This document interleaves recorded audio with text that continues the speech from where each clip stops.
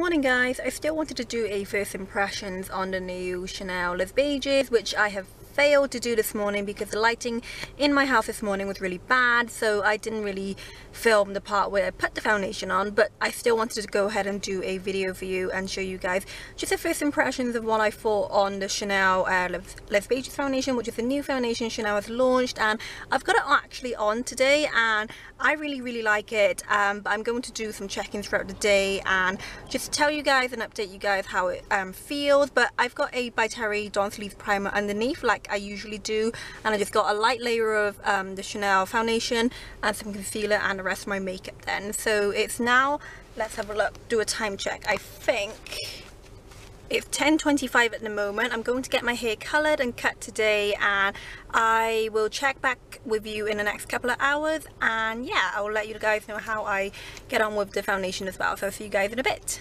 Hey everyone, it's only me checking in with you guys now. It's about 1:30 in the afternoon and I had my foundation on since about 10 o'clock this morning, and so far I don't think I need to touch up yet. I see a slight shine, but it's not too oily at the moment, so I don't really need to touch up. But other than that, I feel like the foundation has worn quite well on the skin. It still feels really light, and I have had my hair blow dried and washed as well, and it hasn't really affected the makeup as well. So other than that, I haven't got really much to report back on, but so far the foundation feels really light and it's still on my skin as well. So I'll check back with you in later on in the next couple of hours as well. So see you guys in a bit. Hey everyone, so it's about 6 o'clock now and I'm just coming back to do a maybe one before last foundation update. I have had my foundation on since about 10 o'clock this morning and I haven't had the need to touch up yet, although I probably should powder up by now. But overall I feel like this foundation has worn quite well. I don't feel the need to run to get powder or run to blot.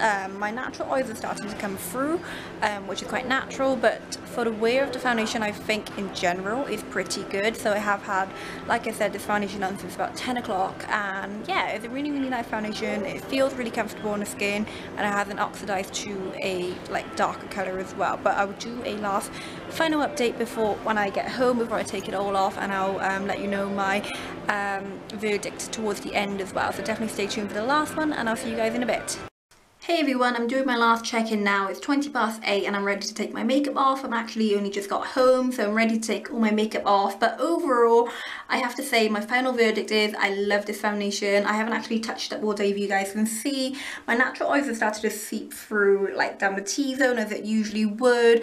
And I do need to blot. If I was to leave the foundation on for a bit longer, I would have to blot and powder. But overall, I feel like this foundation definitely wears really well, and I have had it on since about 10 o'clock this morning and it hasn't really budged or oxidized in colour, and it looks exactly the same as it did this morning. So overall, really impressed with this foundation. And yeah, my natural oils have started to come through, but other than that it still looks exactly the same. It hasn't faded or anything, which I'm really impressed. And my overall verdict is yes, I totally recommend this foundation, and it's definitely a great one to try out if you are after a good long wearing foundation as well. So this is the Chanel Les Beiges foundation and I got the shade in B20, and that's it for me from my first impressions video. I hope you all enjoyed this video, and if you did, like usual, give it a huge thumbs up, and thanks for following me around, and I hope you all enjoyed this first impressions video. Thanks for watching. Bye.